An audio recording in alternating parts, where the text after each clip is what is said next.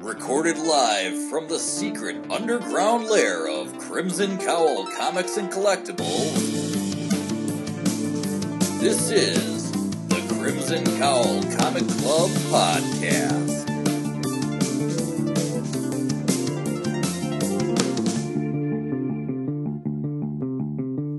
The following issues may contain spoilers. I give you the heart of Golganuza. I'm Anthony. I'm Kirby. I'm Katie.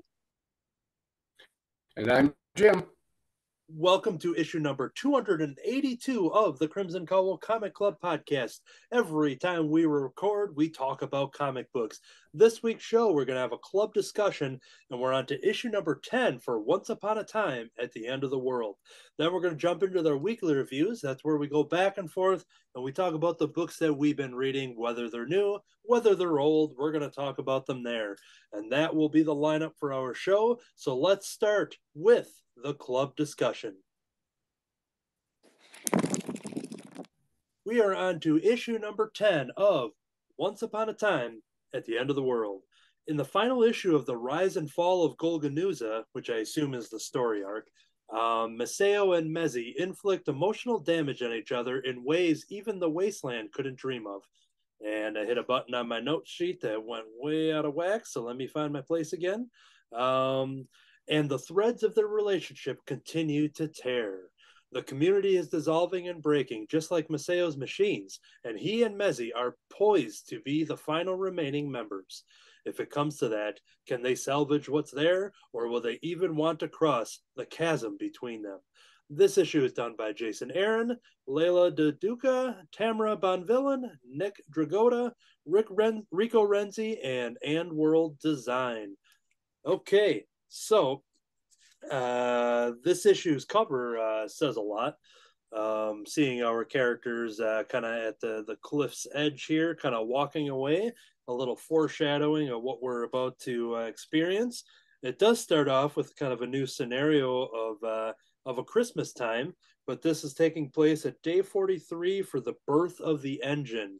So the whole kind of overview of this issue is Maseo coming up with this engine, this powerful engine designed to feed off the energy of the Earth itself. It could power the entire city, he thinks, and one of the old cities with its billboard TVs and robot dust-sucking machines. So he's kind of talking about the power of what this machine can do. But then it takes a drastic turn from day 45 or 43 over to day 1299, as the majority of this issue exists in darkness, as Mace and Mezzi are basically on an adventure trying to find this hidden monster that's out to get them, trying to find each other because they've been separated. And what we kind of learned throughout this issue is that we've teased with it in the past of seeing how when they see each other, they kind of see this beast and this monster represented from the other person. So we have a lot more of that explored in this issue, showing that they even face off against each other, not knowing that they are who they are. They just think the other person is a beast. And there's some pretty crazy moments in this book and pretty emotional ride, mostly pretty action-packed, very suspenseful, very horror-filled kind of pacing for this issue, and eventually kind of revisiting once again the way future timeline that we got teased way back in that first issue. So that is kind of the overall idea from issue number 10. Let's kick it over to Jim first, if you want to let us know what your thoughts were on Once Upon a Time at the End of the World, number 10. I want to start with the cover again. You talked about seeing them walk away from each other across the rift. I want to go back down to below the rift where you see the faces and the tears pouring out of the faces. I never looked at it that close, and I see it now. And it looks like Katie might have. And how I think this is just such a great summary of, I think what's happening is how when the pain is getting to the point where they can't deal with it, they're just walking away. And I think that it even said it in the book, this issue that they had to work at it to keep the relationship, keep love going. And apparently there was something that stopped that from happening, and they ended up losing that. And while they still loved each other, they lost the relationship while they were doing it, whether it's because they had too much involved in the rest of the community or in their own work. And I think I'm going to turn, there is one image where, and I can't find the page number off of my book, page 13, I believe, where they've been looking for each other, they've been leaving each other messages, and finally they pass each other. And this picture just shows them kind of actually passing through each other. Hold on. I know which one you're talking about here. And it says the word balloon it says almost, but not quite. Now, is this something that's happening to them, or is this just a metaphor for the way they've been? And that's what I don't know yet. Is there something actually happening to them, like making a physical change in their bodies that is bringing this on, that they see the beast in each other rather than, and are unable to actually see the real person? Yeah, or is this just a psychological metaphor? Yeah, it's an interesting thought because, for those that are unfamiliar, they were both looking for each other, and there's moments where they kind of have a vibe where they're just like it feels like their energy that they're here, and then we see that kind of pass through, and that could it can go one of either ways. I think that's kind of a good thing you brought up, and I love seeing the old people at the end and getting a bite of what was promised very early on, and it leaves a little bit of story to wrap up after that again. So I think we got another couple of issues that will explore that. So I had to find one of the pages. Maybe give us some full. I had to find one of the panels where people were covered, so that was one of them. Yeah. For some reason, Maceo's given up on clothing altogether. Well, they're standing. Yeah, it looks pretty warm over there, so maybe he's onto something. All right, we'll jump over to Katie. Thoughts on issue number 10? Yeah, absolutely. So for me, this was the best book of this arc. I felt like it was a very satisfying and natural conclusion. I had interpreted it as like the gases or something had done something to them, so that in addition to the psychological torment, I felt like there was something physiological going on. But I think you bring up a good point. That is this just a metaphor? That's a really cool, creative way of seeing it. Thank you. So for me, like the feelings I got while reading this were very much melancholy, right? Like they did a good job with the horror, but then within there was loss, there's isolation. And I thought that was a really good way to do it.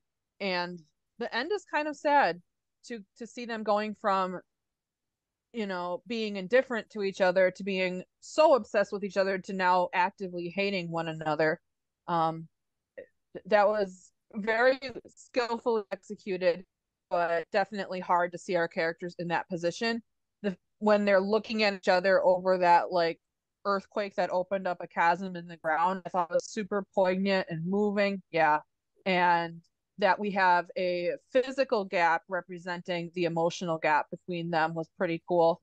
I actually liked this one quite a bit. I know I've talked before that I didn't enjoy most of this arc. This one I thought was really good. And we got the payoff of several issues in this one, and I thought that was well executed.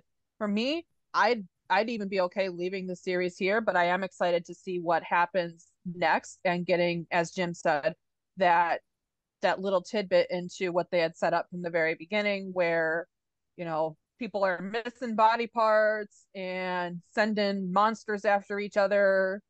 And I'm interested about, okay, so this is like a small detail, but you know how Mace was leaving messages for Mezzy and vice versa, and Mezzy was leaving messages for Mace. So So Mezzy writes out this like, I love you, keep fighting, don't give up. And Mace reads it as there is no such thing as love in the wasteland, which is from the Rangers. I kind of want to know like if there's something more going on with that. Like, did the Rangers build this place? Does Mezzy end up becoming a Ranger again? I want to get some follow up on that. I thought that was really intriguing. Yeah, that was the best one for me. What does everyone else think? Yeah, I think the thing that I liked the most was seeing kind of going off of the messages that they kind of had opposite messages, because right away in that next page he's playing tapes loud enough to try to get her to hear, and basically him with these marry me messages and everything, but she hears it as screams and horror, and you just see how this whatever this thing is that's affecting them is just kind of making them go apart. As tragic as that is, I love the execution of that, and that leads into that walkthrough panel that I thought was great. But seeing the interpretation of all like what they were attacking and facing each other every time they kind of came across each other and saw each other in kind of monstrous forms, like I just dug all of the action that was buried into this issue as well. Yeah. And that's a great point. And then here's a shot of Maceo's version there when he's looking like a monster or her. So yeah, I just dug all of the battle and whatever this gas and this world is making, doing to them, and then the splash page of both of them in monster form going after each other once again, not knowing that one is the other person. So yeah, when it came to that whole aspect of the issue, I dug that a lot. And yeah, going back to what Katie was talking about with them just kind of at that cliff, and I think there was a line, I don't know if they said that they were just sitting there for hours just in silence. I think that was when they're kind of yelling back and forth and just kind of ultimately deciding that what had kind of happened, and basically, oh yeah, here we go. We stared at each other for hours. I kept trying to find words that I knew didn't exist. In the end, there was only one thing I could do, and that jumps into the future stuff. But then you just see them walking away from each other. But yeah, real strong issue across every little plot thread that they were touching upon in this one. So yeah, agreed. The pacing is, I thought, very well executed. So out of all the technical things, the pacing, I thought that was really good. Yeah, that's an awesome review. Good summary. Anything else that anybody wanted to say about this issue? Okay, then we will go ahead and move on. Kirby. I know Anthony knows, but I didn't know if Katie and Jim knew that they did bump it up to 12 issues or to 15 issues. Yeah. From 12 now. I think I saw that. Yeah. Oh, 15 now. Wow. Okay. Yeah, as I was just about to say, we'll be talking about issue number 11, and then we found out there'll be even a couple more. So, but yeah, I'm still on board for it, and we'll see, if they up it from there, or if they're just tricking us to talk about 100 issues of this on a podcast. Because normally, sometimes we'll do a story arc or whatever, this or that. We'll still touch base on it as we're reading individually, but yeah, they might be watching this very podcast and being like, hey, let's bump it up a little so they can keep talking about it. But yeah, so that is that. Upcoming issues. These ones are actually released at the moment. We have issues 3 and 4 of Marvel Unleashed. It's Jeff the Jeff-verse and the My Little Pony Black, White, and Blue. So all of those issues are available. So we'll do those in the upcoming episodes. Haven't been purposely not stacking so many club picks all at once to kind of spread them out. So, but also that buys everybody time to go ahead and get them, and making sure everybody who wants to talk about them shows up. And then we coming out yet in I think this month yet, but Howard the Duck #1, and then the Twas the Might Before Christmas. Both of those ones will be one shots included in the club discussion as well. But that is going to do it for this segment. Let's jump over to the weekly reviews. Welcome to the weekly reviews. The first one I have is something a little it's very original to the world of fiction. Very not normal for me is consuming an audiobook. I think maybe once or twice we've had some audiobooks in the weekly reviews, but this is something, it's more of an audio drama because there isn't a physical book that it's being adapted from. But I am talking about Slayers, a Buffyverse story. Yes. Now, this is where I would normally hold up, the item I'm talking about. So while I read this here, I'm going to hold up. It's going to be hard to see against my black screen here, but an earbud, because I listened to this through an earbud. So this is what I have to show for where this content came from here. Yes. Original cast members from the beloved TV series Buffy the Vampire Slayer reunite for an all-new adventure about connections that never die, even if you bury them. A decade has passed since the epic final battle that concluded Buffy the Vampire Slayer on television. The game-changing spell that gave power to all potential Slayers persists. With new Slayers constantly emerging, things are looking grim for the bad guys. Rebellious vampire Spike is working undercover in Los Angeles with his old pal Clem when he meets feisty rookie Slayer Indira, who wants Spike to be her mentor. Stakes intensify as Cordelia Chase emerges from an alternate reality where she alone is the Slayer and Buffy Summers doesn't exist. Cordelia enlists Spike's help with the classic big bad terrorizing her world, his ex, Drusilla. We also have Giles, Anya, Jonathan, and Tara, who also return, but through the years and the vastness of the multiverse, not everyone is who they used to be. Slayers, a Buffyverse story, is written and directed by Amber Benson and Christopher Golden, and co-directed by Casey Wayland. This was something that was announced maybe a month or two ago, and the way it was announced, it was like, you would normally hear this and be like, all right, next year we're going to get this thing. They waited to announce it so that we only had about a month to wait to actually get it, which was cool. So the anticipation just wasn't building and building. It means we got it right away. I've never subscribed to Audible. This was the thing that finally got me to do it. There's been other things that interested me in the past, but I never pulled the trigger on it. But all it took was an original Buffyverse story done by the original cast voices. So nobody was recast in these voices here. It was quite a trip to hear everybody. Like it's such a natural fit for these people to continue their roles. It doesn't negate anything that came in the TV show. They're not rewriting history. They're actually building upon it. And it is ultimately a sequel to the television show taking place about a decade later. The one new character, the main new character, I should say, is Indira. She's voiced by Leah DeLeon Hayes. Leah DeLeon Hayes. She is a brand new Slayer. She's been activated, and we meet her at the beginning of the story where she's tracking down Spike. And what's awesome is that we get more Clem. This is the one thing that if you are unfamiliar with Clem, he's a character that only had 8 episodes out of the 144 episodes of Buffy. Very few lines all put together. And he is, I think, one of the biggest superheroes, the biggest player in this Buffyverse story. He's definitely there for comedic punch. He kind of fills the role of Xander in a way, because you don't have Xander, you don't have Willow, you don't have Buffy. All of these, these stories are taking place just with these handful of characters, while those other characters are out there doing their own thing.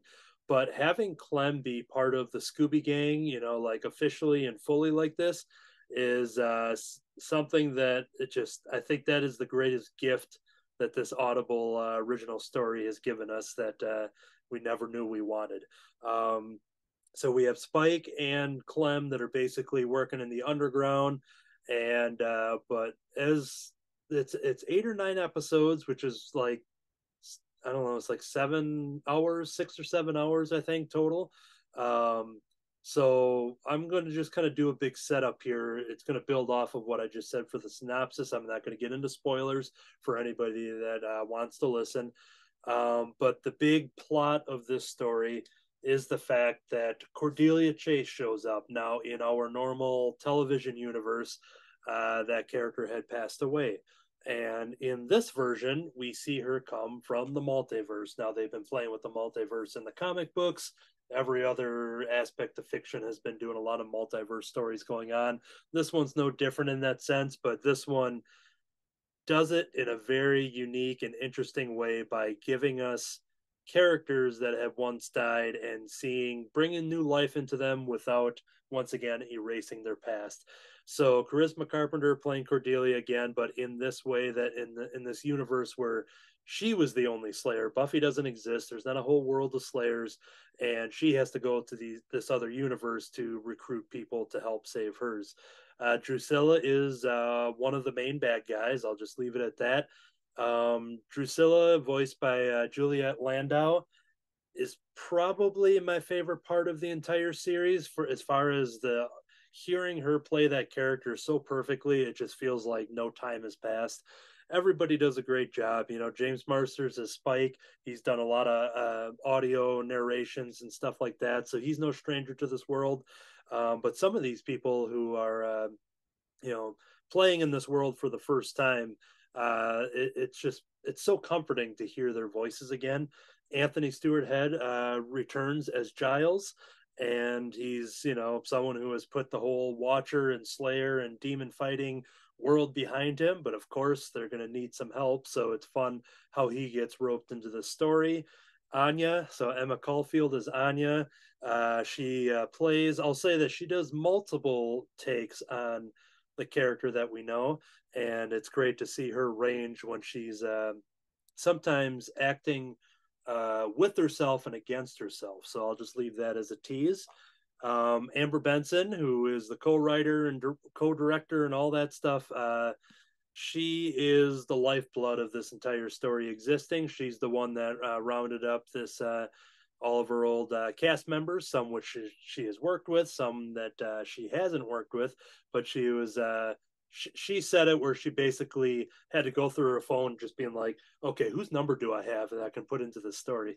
And she's no stranger to creating fiction. She's had written the comic books with Christopher Golden as well. He's a big name in the Buffy comic book and novel world.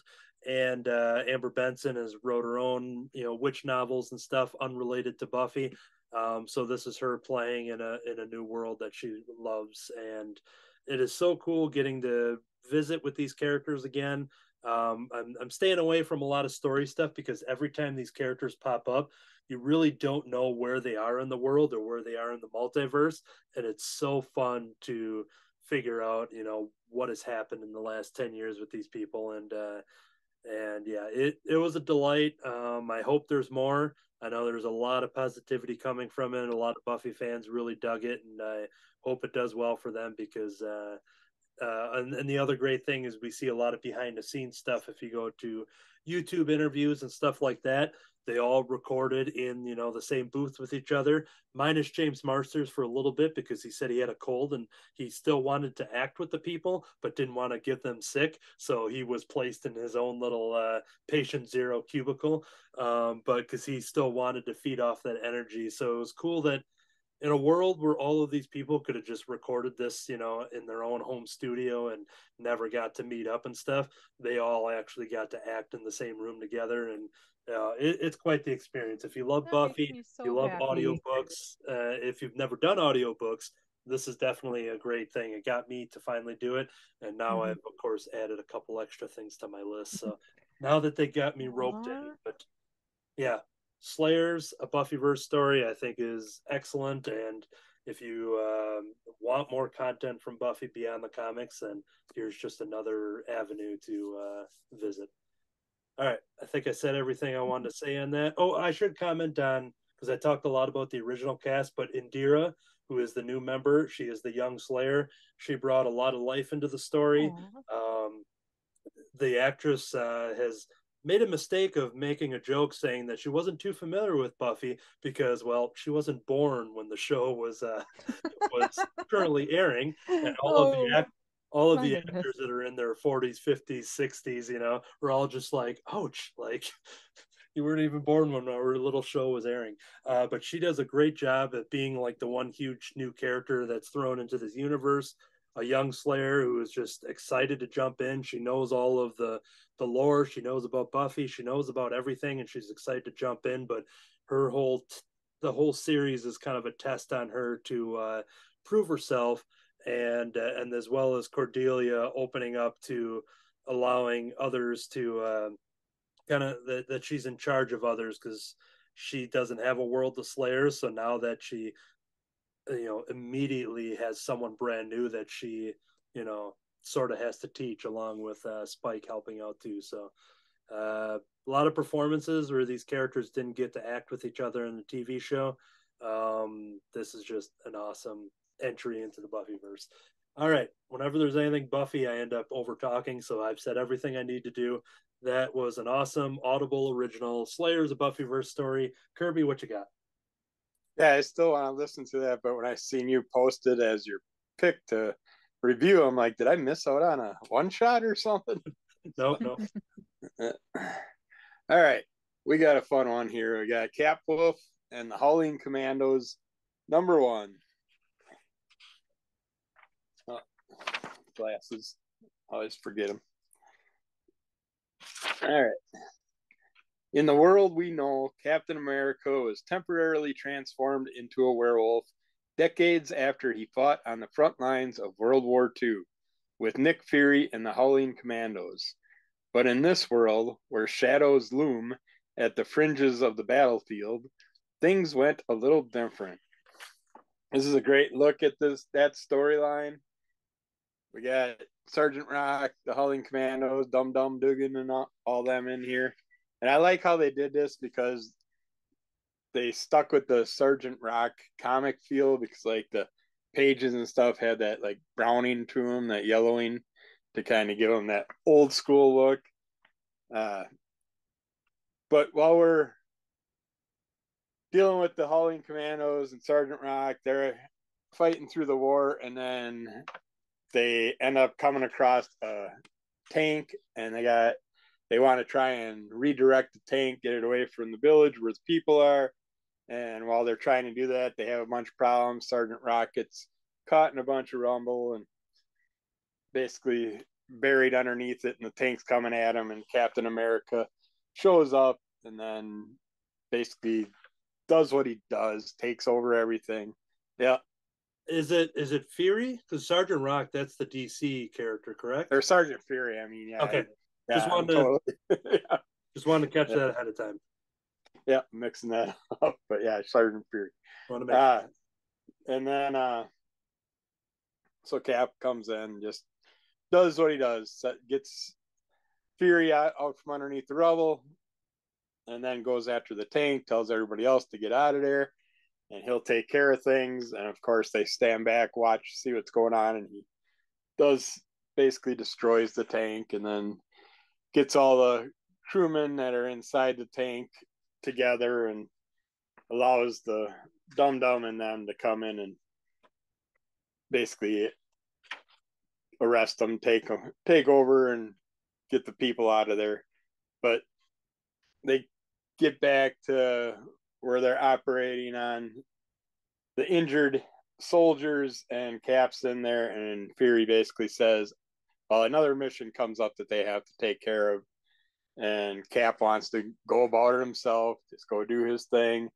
And they're like, no, we need you to take a crew with you. And Fury's like, well, I want you to be in charge, take over. And Cap's like, I'm a one-man gang, I'm not good at doing that stuff. But they end up having to go on the mission together, and it's like Cap just right away just goes jumping out of the plane while everybody else has their parachutes. He jumps out without his parachute ahead of everybody else. It's like, I'll meet you down there. And of course, he lands in a big old, in a pond where everybody else just lands normally. It's like, it just has to go off the rails. But they come across this witch type character that's doing some juju with her bones and summoning some type of spell, and when they get to where they need to be, she's working with the Nazis, and all of a sudden they hear this howling, and all of a sudden a bunch of werewolves just start jumping out of the woods and attack the team. They battle away, they deal with things, people get injured, and Cap happens to get a slash across the chest by one of the werewolves while he's battling away. And don't really show a great picture, but you see the claw marks going down over the star on his chest. So yeah, the wolves disappear, and they're sitting after they battle away for a while yet, but then they run off knowing that the Cap's gonna have to deal with something with the virus that's in his body now. And of course they're standing around, and all of a sudden Cap starts to hulk out, and of course he's gonna be Capwolf. He's gonna turn into a werewolf, as we know from the story headlines. But yeah, I really like this. I was iffy. Cap is still that character that annoys me. I like the older Cap before the whole Avengers and everything came up, and everybody has to fight between each other and be their own person and control everything. But I like the version of him where he was still yet trying to figure out his powers and everything. Just once he got his head above water and got into the whole advertising of things for the whole bonds, the war bonds and all that stuff, just commercialized Cap. And of course everybody started hating him then, and it's just, I don't know. But that's the Cap we get here. But yeah, it's kind of fun seeing what Dum Dum and all them do with Cap throughout this storyline. But yeah, I liked it. I'll be sticking up out with it. I wasn't sure if I would or not, but it's fun. Look back at World War II. It's not a fun era, but it's just, I like this group of characters together. So. Looks cool. Yeah, I love any time when Cap jumps out of the plane without a parachute. It was Winter Soldier when he did that very casually, and then somebody on the plane was just like, "Was he wearing a parachute?" And they're just like, he doesn't do that. So yeah, when where is this picture? If I can find it here. Here's Cap as everybody else landed on the shores, and he's walking out of the pond because that's where he ended up, just diving in. Couldn't control his flight midair. Yeah. Sounds about right. Alrighty, we are gonna jump over to Katie. What do you have for us today? All right, I am excited to share this. It is called UFOlogy Volume 1 by Boom. So last week we were going through the catalog, and Kirby mentioned something called UFOlogy. I'm like, oh, that sounds cool. And Anthony says, hey, do you know there's a Volume 1 out? And I'm like, I think I have that on my stack. So I read UFOlogy Volume 1 by James Tynion IV from Boom Comics. This was released in about 2016. James Tynion IV has exploded in popularity and success since then. Very happy for that. And so he is getting another volume in this story. He's also has local origins in that he is from Wisconsin, which is where our story takes place.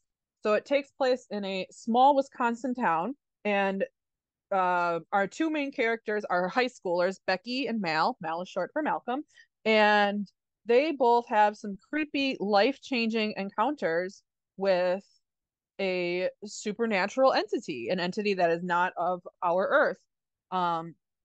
And they end up, you know how like in small towns, like everyone kind of knows each other and like you're probably related. And if you're in a high school, and it's not that big, you know people above and below you, because they're in choir or JV or sports or whatnot. Anyway, they end up bumping into each other in school because they're in the same class, and then they find out that they both have a connection to the supernatural. So Becky encounters this entity, and she ends up with like this spiral kind of tattoo or mark on her face, and she keeps having these really weird dreams of these creatures they one thing I want to praise is they don't look like typical aliens, so I appreciate that. She's having these creatures and they're sending messages to her. They're like, "Where's our briefcase? We're looking for our briefcase," right? And she is having more and more incidents of these dreams blending into reality, and it's really spooky, and she's quite shaken up by it. Now, Mal, we find out he's actually a second generation experiencer because his parents are, like they used to, when they were young and dumb, they were stoner hippies that were out looking for aliens because they thought it was cool, and they always hoped they'd find something, but they never really expected that would, until they did, and then everything went wrong from there. So now back in our present day, the kids are, tracking down leads to find this missing briefcase, as the aliens are referring it to. They go to this really spooky, kind of like mix between a junkyard and a sculpture garden, and they're messing around, and then all of a sudden this alien like knocks down the door of the shed and was like, I didn't want to have to do this, but you left me no choice. Very ominous villain type stuff. And we see in a couple kind of side scenes that there's other entities running around the Wisconsin countryside in winter causing havoc, and that they're all connected somehow. And thankfully the kids end up getting rescued, but I almost called her Mezzy. Becky is still having these weird dreams, and now they're getting really out there, where she's getting these like psychedelic landscapes and stuff, and all of a sudden bodies are turning up at the morgue, and the cops are like, this is really weird, what's going on here? So Mal's father and one of his buddies are getting called in because they're like, well, this is like what happened 10 years ago, you remember? And Mal's dad wants, so my background ends up eating it. This is what some of the world looks like. It's very colorful when she's talking to the aliens. We're finding out anyway that all of these encounters are very similar to what happened 10 years ago, and that is going to happen again, and that this has been a long-term thing. So at the end, we have a big climactic showdown. There was a heel turn that actually surprised me, that I thought was pretty well executed, where a good guy ends up, doing a bad thing. And we get to finally hear the true story of what happened 10 years ago when they did actually find an alien craft. And one of the members of their party went missing. So Mal's mom has been missing, and the dad was like, hey, she was taken by the aliens. She was on a spacecraft. But we end up finding out that that's not true. That might have been the best of, what he knew and understood, but she's actually been recruited to do something much deeper and scarier. We end up having kind of a final denouement moment where Becky's consciousness is projected onto the spacecraft, and, they're basically saying like, hey, goodbye, thank you for helping us. And while it's disconcerting, I wouldn't say it's even that scary. And then at the very end, we get to see them out in the middle of the desert, some Area 51 looking area, and we got some alien robot arms coming up from the ground. So something that I thought was good about this is this basically did tell a complete story. It's been, some time since this has been out. So if you're waiting for a sequel, you'll still get a complete story from this book. I appreciated that they wanted to tell a unique alien story, at least compared to, a lot of the same themes that we see brought up in alien folklore and our pop culture around that. And like I said, I thought the design of the aliens as being like these, like almost like people like made of like melting wax or putty versus like a gray big-headed alien or a Star Wars alien. I thought that was really creative. I appreciate that James Tinian IV paints Wisconsinites, and especially small rural Wisconsinites, as more than just dumb hicks, because excuse me, I am an educated hick, okay? But I appreciated that we were treated with respect, and that you can tell an interesting story with elements of horror and wonder in a setting that is a little different than what a lot of people will expect. So OG listeners, if you think a long time back, I reviewed X-Files comics like in 2017 and 18. So I definitely enjoy the folklore aspect around alien stories and UFO stories, and the implications of what that could mean for why are we telling those stories scientifically. I'll be honest, I don't know. I don't have a lot of information. It's something that's very hard to measure.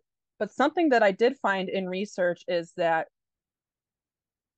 sometimes people who have paranormal or supernatural experiences, they then have them throughout the rest of their life. It's kind of called the hitchhiker effect, the idea that you have a seminal experience and something continues to contact you, follows you, that's hitchhiking, and that even can run in families. Now, scientifically, I don't know if that is true or not, but the people who have reported those experiences believe that something has happened to them. It has had a profound effect on them, whether it's, something in their head or something otherworldly. It's had an effect on them, and they do believe that what they experienced has been real. So I thought that was kind of interesting to carry in here as well, and a great way to show a sense of time. It would seem that James Tinian the Fourth also does seem to really enjoy UFO stories and UFO lore, because he's also working on the Project Blue Book comic over at Dark Horse. So he knows his stuff. I'm not a huge expert on his books, but everything that I've read by him has been very good. I know generally he's really well received. I was quite happy with this. I would definitely read more from UFOlogy, Volume 1 by Boom Comics. Check it out. Cool. Yeah, I sort of have that hitchhiker thing too, but it's Okay. when I would watch the Ninja Turtles and they'd eat pizza, and then I started eating pizza, and now every year since I've been alive, like it's just sometimes a couple times a week, Yeah. pizza. So Yeah, you're right. You know what? That's a very great point. Did you at one point want to start learning martial arts too, so you could be a ninja? that part I didn't follow through on. I'm still waiting. Mm, gotcha. Alrighty, jumping over to my next one here. Midnight Show, issue number 1. From the creators of The Sixth Gun and Manor Black comes this new supernatural horror series about monsters of the silver screen coming to life and wreaking havoc on a small town.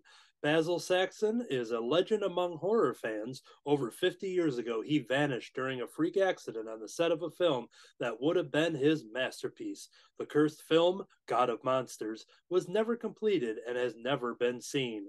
But when a film festival shows footage from the long lost movie, classic horror monsters manifest to wreak havoc and terror on the unsuspecting populace. A ragtag group of misfits must band together to stop the most famous creatures of all time and send them back to the realm of the celluloid nightmares. This is done by Colin Bunn, Brian Hurt, Bill Crabtree, and Jim Campbell. Hopefully, I said all those names right, because my autocorrect put it Colin Bond, but I knew it was Colin Bunn. So, but yeah, the other names are correct there. Okay, Midnight Show. I think it's a 4-issue miniseries from Dark Horse. I've got 2 issues. I've read one of them so far. I saw the creature on the cover here and an interpretation of the creature, along with some other recognizable classic Universal type monsters.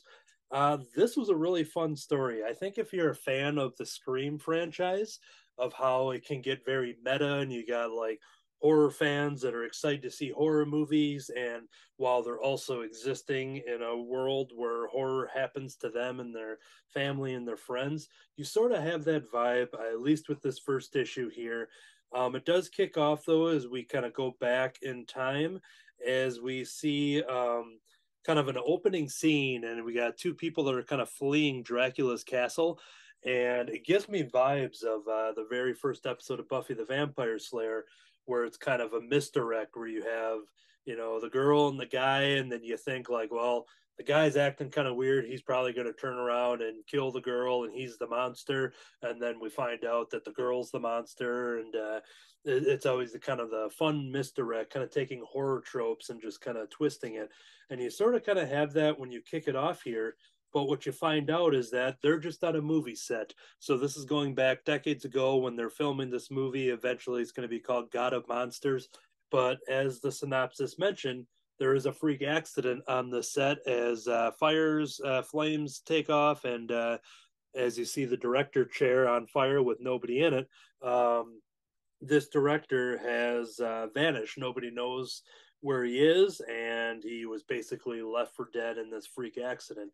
But we cut to present time as there's this Basil Saxon Film Festival, because they are going to show the uncovered, never before seen scenes from this movie that he never got to finish, this freak accident type of movie. So you got this book actually follows a lot of different characters, where you have characters that are in the seats ready to see this one. There's a guy who had dragged his girlfriend there, and she absolutely has no appetite for horror, no interest in horror, I should say. You could tell that she's pretty annoyed every time that he's like talking about horror facts and things like that. And there's this old horror movie host that gets brought out in a wheelchair, that he's there to kind of introduce the film. And there's just a lot of lore leading into this fictional director and movies and stuff. You also have characters, employees of the theater, that are in the lobby. They're just hanging out. You got two people just chilling. One guy apparently was a star football player who got an injury, and now he's just kind of really kind of down on his luck and bored, and he's working at the movie theater, has really no, football was his life. What's kind of interesting is that you just keep meeting all of these new characters, and this issue 1 dips back and forth between our reality and scenes from the movie. And so it kind of goes back and forth. You really do got to pay attention. I thought maybe if there was like a black and white presentation of the movie, that would have been like a real easy distinction. But I think part of the storytelling is the idea that, as the synopsis says, is that these monsters basically manifest into the world. So there's probably a creative reason why, keeping the styles here's a good example of it, where you see like the orange and gold and yellow ones. This is just scenes from a movie. And then you cut to, these random kids that are, just walking about and looking for a party and stuff. But so as you do a lot of scene jumping from panel to panel, that probably plays into it, as the fact that these monsters, and I'll start showing off some of this stuff, as you got some mummy characters jumping into the supermarket area. We see some Dracula. We got some people out there fishing, so I'll show the creature jumping out and attacking a fisherman. And so you're following a lot of people in a very short amount of time, but I think it does a good job of showing how quickly this monster world from the movies is invading the real life world. But yeah, this was a lot of fun. This is really cool. If you're a fan of Universal Monsters and such, this is a fun take. Like I said, if you're a fan of the Scream franchise, I get a lot of vibes of that, of just kind of almost the meta-ness of it. I don't think it's as meta as the Scream franchise, where they just do all these purposeful gags and things like that, but it has some kind of hints of that kind of storytelling. But yeah, I think this is a 4-issue mini. I got a second issue waiting for me to read, but yeah, this was a lot of fun. I know Cullen Bunn as a writer, and not familiar with some of the other names here, but it really was seeing one of the covers here.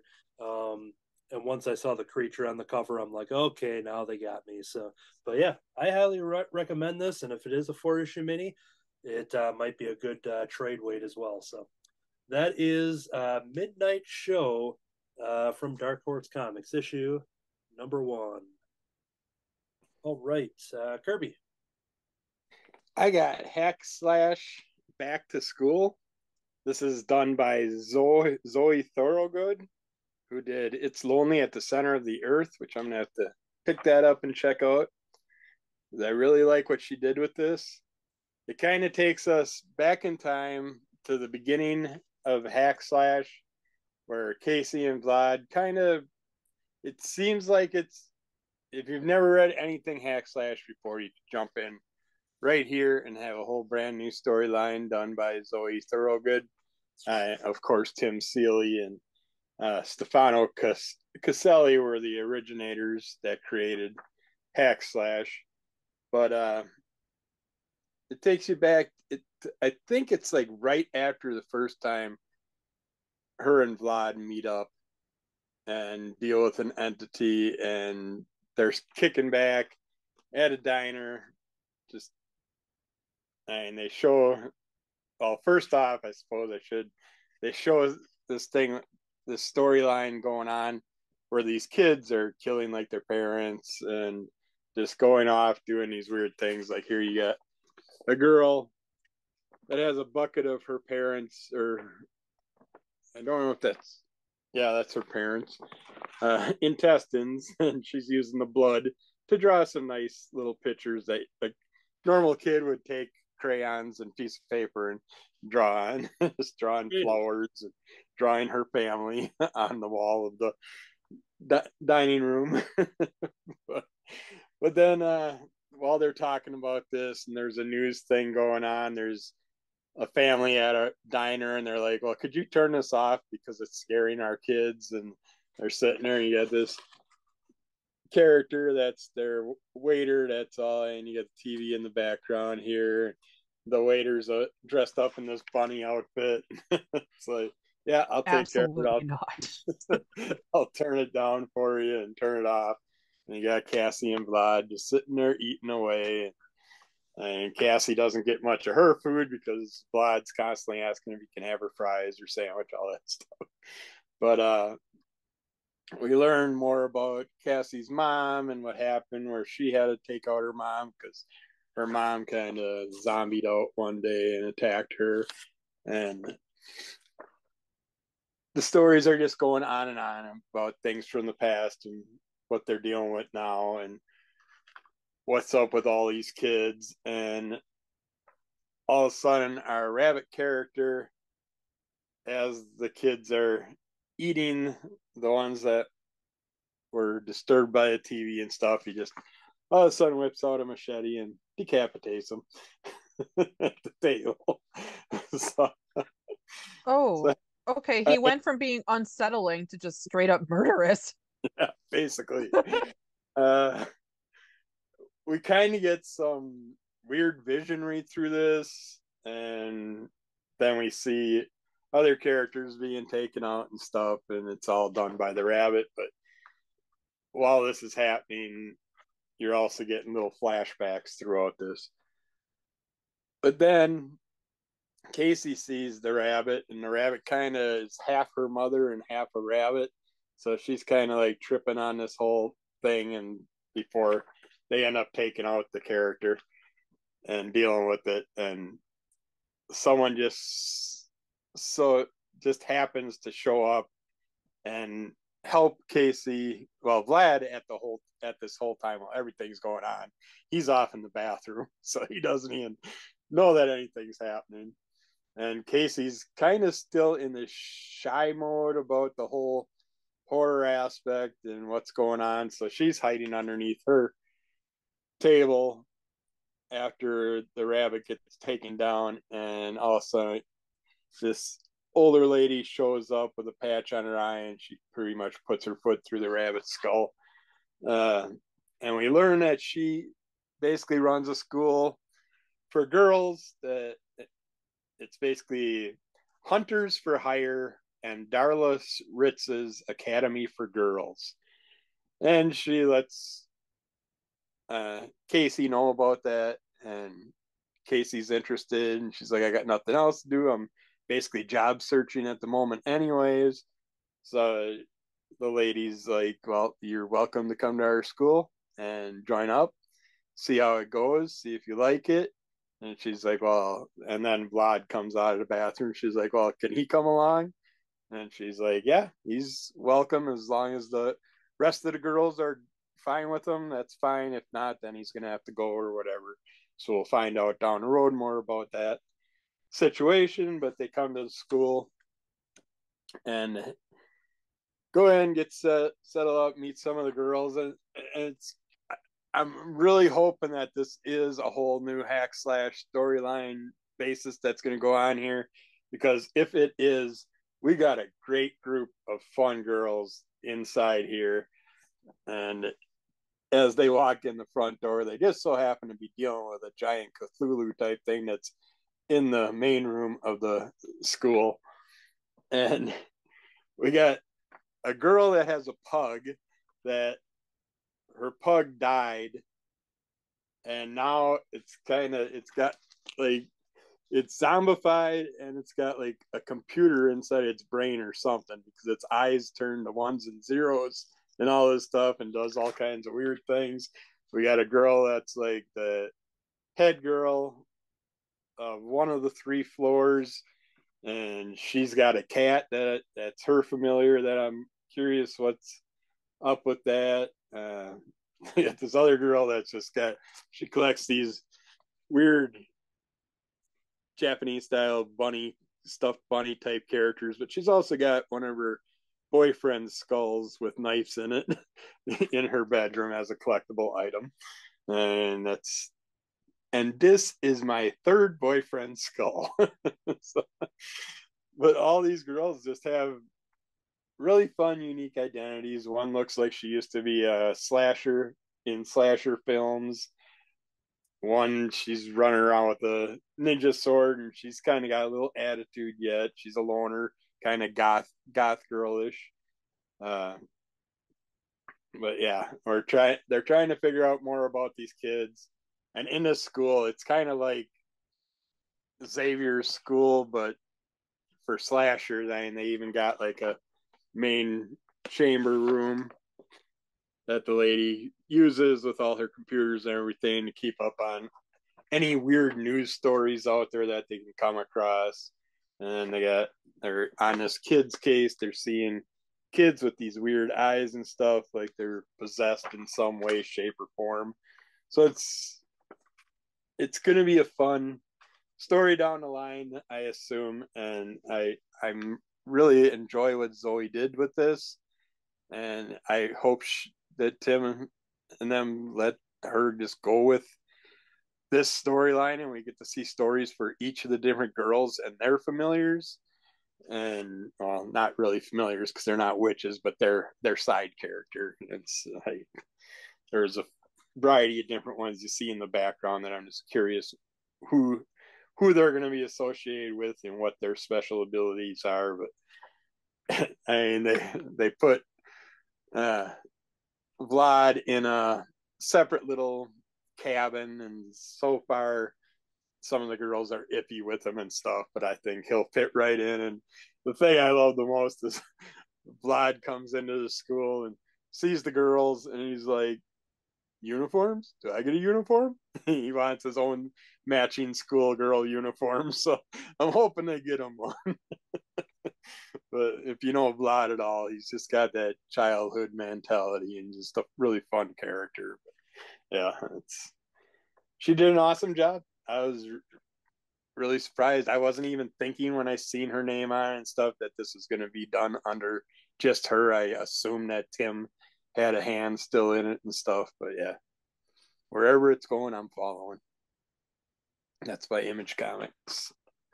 Cool. Alrighty, the next one I have here, Josie and the Pussycats, the Anniversary Spectacular. Josie and the Pussycats are about to put on a concert of a lifetime in space. Then celebrate 60 years of Josie McCoy with some iconic classic stories. There's a lot of stories in here, so here is a list of all the creators that put this together. Holly G, Frank Doyle, Tom DeFalco, Dan DeCarlo, Kennedy Brothers, Jim Amash, Rudy Lepic, Jack Morelli, Bill Yoshida, Vincent DeCarlo, and Glenn Whitmore. All right. With these single issue one shots that Archie does, they usually lead with a brand new story and then collect old stories in there. And this is no different. The opening story is Josie and the Pussycats in Rock Cats. So basically, we find out that they're on a mission that's being funded by all the rich people, with the people that are from the Cabots that are from Josie's world, as well as Hiram Lodge, basically all coming together, and they have this Pussycat rocket that's being shot up into space, and that Josie and the gang are going to be performing a rock concert in space. You see Betty and Veronica, you've got Reggie and Archie and Jughead. All these people are celebrating this occasion. But what made this story cool, if your eye didn't wander, you would have been surprised to see Cosmo, the Archie comics Martian character, and so he gets roped into the story as well, because as they go into space, there happens to be a communication problem from space down to Earth, because there are these, I want to show a non-spoiler image. These are short stories here, so I don't want to give everything away here. Here's a good image. So Cosmo notices on the ship or the rocket of the Pussycats, there's these little alien goblins that are basically eating away at the ship, and that's where they're called blips. These little blips, and so yeah, that's where Cosmo jumps in. And while they're on Earth, they're kind of wondering, hey, we lost communication with Josie. What's going on? So you kind of see how the everybody on the ground reacts to that. Short stories, but a lot of fun. And it took a lot of characters and put them into one story. These collect a bunch of old stories across 60 years that Josie's been around. Josie has had many stories by herself. She's had many transformations and genres. Mike Pellerito, who is the current publisher, editor in chief of Archie Comics, he talks about just how the journey Josie has taken over the decades of her book and the style of book, and how it kind of keeps evolving, and eventually down the line becoming a rock star and adding the Pussycats. So that wasn't always part of her deal. You have a story where basically they're commenting on the physical fitness program. So I'm guessing at the time of this release, with the presidential fitness and all that stuff that was going on. So this story is commenting on that, and you see how everybody reacts to trying to get in shape. So it's a little bit of it's good old Archie storytelling while trying to send a good message as well. Another story which I really liked, this one was by Tom DeFalco, and they call them the Fab K Bros, the Kennedy brothers. But this is a story where Pepper, one of the side characters, is deciding that Melody of the Pussycats, needs to be more independent, that she relies on guys too much to do everything for her, to the point where she basically has all the guys wrapped around her finger. So if she basically, when they're going to go camping, Pepper's going to take Melody camping. So even then, there's like a bunch of like local school guys or something that are all just like packing the car up with all of her supplies. So even on a mission to get Melody to be more independent, there's all these guys that tag along that are just like carrying all of her luggage and stuff to go camping. So there's a lot of good comedy in this opening, in the opening of this story. But yeah, then you just see that you go through a bunch of different, making a fire and going fishing, getting your food, all of the stuff that you would do when you go and rough it and camp and everything. It's funny when you just see these guys that are just following the entire time. But while all this was fine and good, there's one more story in here that got me to bring this to the club this week. There is an old story here called Josie. Hold on here. Josie is the ghostly guardian. So it starts up and has a very old-fashioned feel, kind of what Kirby was probably talking about with the Capwolf stuff and the Sergeant Fury, and just the kind of, the makes it look like you're reading old comics, and this is, a reprint from a older comic, but it's a drastic change because everything's so colorful, and you just look on that one and then you just see like, whoa, you're jumping into like a pirate horror story. This is an avenue I wasn't that familiar with, and Mike Pellerito at the end kind of talked about how Josie did have a handful of issues where she was dealing with these almost like Scooby-Doo type adventures. And I need to do some research and see if I can try to pick up these single issues or if they put them in a volume. But it is basically, I think it's the Cabots again, have acquired this kind of old castle type house place. So then all the kids are going there to stay, and they're finding some creepy things, and they're just kind of going around, find old like treasure chests and things like that, and finding secret passages which kind of lead them into caverns. So the story goes into some caverns, and you just see a lot of creepy stuff going on. Once again, if you got to check this out or want to check it out, I'm not going to give things away here, but this was a whole facet of Josie that I don't think I was aware of.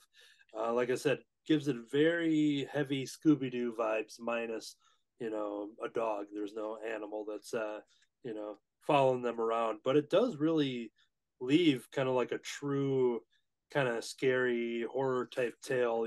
Archie is dipped into those kind of stories, and most of the time, more often than not, it ends up being like, oh nope, it was in their imagination, or it was a dream, or they were misinterpreting what they were seeing. But this one really did kind of leave that there were actual horrors going on.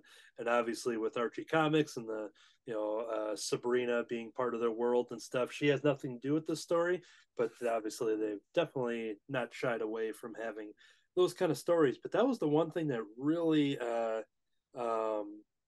really got me to once again bring this up. And I just want to see here, as the comic got into 40 issues of the original Josie run, a lot of changes were happening. We met Alan M. for Mayberry, Josie issue number 42, the blonde, sometimes boyfriend of Josie. In issue 43 of Josie, the introduction of Alexandra Cabot's cat, Sebastian, was revealed to be the reincarnation of a Cabot ancestor with connections to magic. And that kind of just leads into all these other kind of things. So yeah, they lead into the supernatural, which you wouldn't normally think when reading some Josie comics. But I think this is a good sampling over the decades of seeing what these characters are like. And yeah, it's fun to celebrate 60 years of Josie McCoy. But this issue got me to now have to dig into research to find some of these older, creepier versions of her stories. So yeah, that was Josie and the Pussycats Anniversary Spectacular One Shot. All right, we've got one more title on the list here. Kirby, what you got? Yeah, when you're showing off the Josie and the Pussycats, when you're talking about Cosmo and stuff for a second there, I was thinking from Flintstones and Jetsons, because one of the spaceships you showed looked like a Jetson flying ship. Actually, I would like to do the research on that to see what came first, because I talked about it with, actually, very conveniently, I have it here.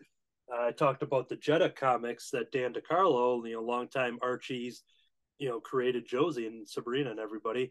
That when I read this, it was very Jetson vibes, but I would find out that these comics came 10 years before the Jetsons came out. So now I'm curious. So Cosmo the Merry Martian is his full name. I'm curious to see what's the Flintstones Martian's name? I'm trying to think. I thought it was Cosmos too, or something like that. He's a little green guy. Yep. Yeah. Well, Well, with the little antennas coming out of his head, and I'll do some fact check. Disappears and pops up and messes with Fred and Barney. I'll do some fact checking for the end of the show. All right, we got Marvel Zombies Black, White, and Blood. Again, these are wonderful runs. If you want to get your hands on, you don't need to know them. I don't think any of them that you need to know anything about the original storylines, and this does a great job too, taking us in the middle, back to the beginning, and towards the end of all the Marvel Zombie stuff. Just bounces you around with 3 different stories. We start out with Undefeated by Garth Ennis and Rachel Stott. This is a story basically of like this clan of cage fighters. They got a cage set up, and they have a zombified daredevil that they bring out, and he battles whatever zombies they put in the ring. And then they, at the end of the day, every day, they toss him down in this pit full of dead bodies or whatever, and it's got bones and skulls and all this laying down in there. He's just picking at whatever and eating. And in this story, he gets a visit from the Punisher, and he gives him some little things to help him along the way with his future battles. I don't want to ruin the ends of these stories. They're all short stories, but it's fun seeing those characters popping up together and just how they cross all these different Marvel characters throughout these different stories. Our second story is called Hope by Alex Segura and Javi Fernandez. And in this storyline, we have Spidey at the Daily Bugle protecting J. Jonah Jameson and a few of the other workers there that are still human while they're being attacked by tons of zombies. And we're getting to see like Jonah's secretary, which was one of Peter's first loves back in the day. She's zombified and attacks him. We get Jimmy, zombified Jimmy attacking him and stuff. And it's fun seeing all the different characters pop up. And while he's dealing with all this and trying to protect them, he's wondering what's up with May and Mary Jane, if they're okay yet, if they're not zombified or not. But yeah, and all of a sudden we do get a zombified Aunt May that pops up, and she's going after Spider-Man like, what did you do with my Peter, my innocent little Peter? He's such a nice boy, and what did you do to him? So she's battling away with Spider-Man in this storyline, and it's just, it all flows wonderfully with the whole Marvel zombie stories. And then our last one is called Deliverance by Ashley Allen and Justin Mason. And in this story, we get Moon Knight and Khonshu sitting there like, why are we even wasting our time in this world anymore? It's basically done. Let's get out of here. He's trying to get Moon Knight to just quit battling against the zombies, quit trying for hope and all that. There's a black and white story, and it's interesting how they deal with their normal back and forth banter, and then Iron Man, Tony Stark, shows up. He's zombified, and he attacks them. Well, he just so happens to have his sidekick, which is Anubis, he picked up for his little spirit guide. So he's trying to get Tony Stark to basically wipe out everybody and just finish it off, while Moon Knight's guide is trying to get him out of there and all this, and it turns into a big old battle between them all, and it ends up a very interesting end to that story. but yeah, these are very well done, as always, with the black, white, blue, black, white, red, black, white, blood, black, white, gold, whatever you find, different characters that you got, they almost all have them. As you know, in one of our future episodes, we'll be doing My Little Pony black, white, and blue, which I just got in the mail. So it's like, yeah, these are a blast. So check them out if they have any of your characters that you enjoy. I don't think you will be disappointed at all. Cool. I did some fact check, and once I saw the name, I'm like, of course, the Great Gazoo. Is that who we were talking about? Yeah, that's it. Yeah. Yep. But he originated in 1965. And even though appearance-wise, there's not too much similarity, but Cosmo the Merry Martian was 1958. But I'm not sure when Cosmo started to show up within like Archie Comics mix, because Great Gazoo didn't fit in with Flintstone era. Yeah. That's probably original to them. But now I'm curious to see when Gazoo Cosmo started to kind of branch off into other Archie books, but yeah, the Great Gazoo. I'm like, of course that was that. Yeah, I should have had that name. All right, well, that is going to do it for our episode here. Some quick plugs: crimsoncowl.com for info and original webcomics. Crimson Cowl Comic Club on YouTube. If you're listening to us audio only, go over to YouTube and see the video version there. Subscribe, like, and all that fun stuff. The Crimson Cowl, all one word, on Instagram. Crimson Cowl Comic Club on iTunes. Subscribe, rate, and review. If you want to email us questions or concerns or future fun letters page questions that we can all answer, Crimson Cowl Comic Club at yahoo.com. Kirby has a spin-off podcast called Under the Cowl of MS. What would you like to let the people know on what's been going on or what's coming up with Under the Cowl of MS? Just got a variety of episodes finally out, some more comic reviews and stuff going on, and just doing the regular, trying to get more and more things out there for you. Cool. So yes, subscribe to Under the Cowl of MS wherever you get your audio podcast, as well as YouTube. I have some artist accounts on Instagram and Facebook at Anthony Laatsch. That's LAATSCH. And then I am a host of Cartoonist by Night, a drawing show. And we recently released an episode with our friend D. Brad Gibson from the Oh Yeah Comics fandom universe in an episode where we all hang out and talk and draw cartoon ducks. And I got to say, it is our most successful episode to date. It blew past all of the other episode views. D. Brad is a big champion in that, but also Cartoonist by Night has an ad in the latest Santos Sisters Halloween special, which is being shipped to me at the moment. And we did get somebody that had saw our ad in the issue and watched the Franco episode and commented. Yes. So that works. So we're wondering, all right, is it Cartoon Ducks? Is it D. Brad Gibson? Is it an ad in a comic book? Maybe it's a combination of all three. But yeah, so awesome episode is out there. And we do have one in the can where we brought D. Brad back again because we want to try to repeat that success. No, we have a random episode where we just talk and draw whatever. So as a little tease, I was working on some Mario professions. So I have a big boy Mario that I was working on. If you're only hearing this, you have to jump over to YouTube to get that quick sneak peek. Because yeah, that episode might not even be out before this one might actually beat that one. So that is Cartoonist by Night on YouTube. Check it out, subscribe, and that is going to be it. Crimson Cowl Media has at the beginning of this episode and at the end is all the information. But Mighty Con, Sunday, December 10th, a one-day convention in Madison, Wisconsin.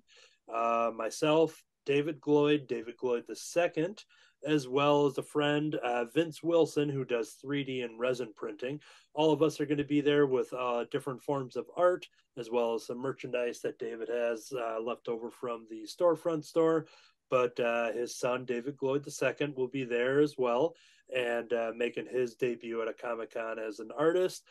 They have some free original web comics that are on crimsoncowl.com, so you got to check that out. And yeah, so that's coming up December 10th.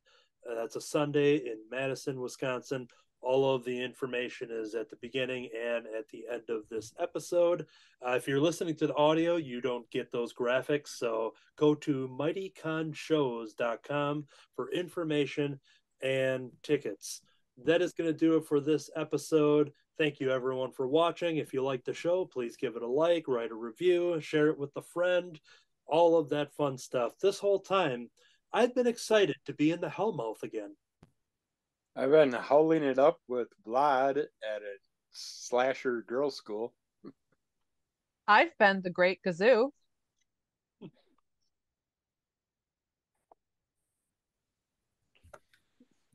And that translated as he's been Jim, because we can hear it. To be continued.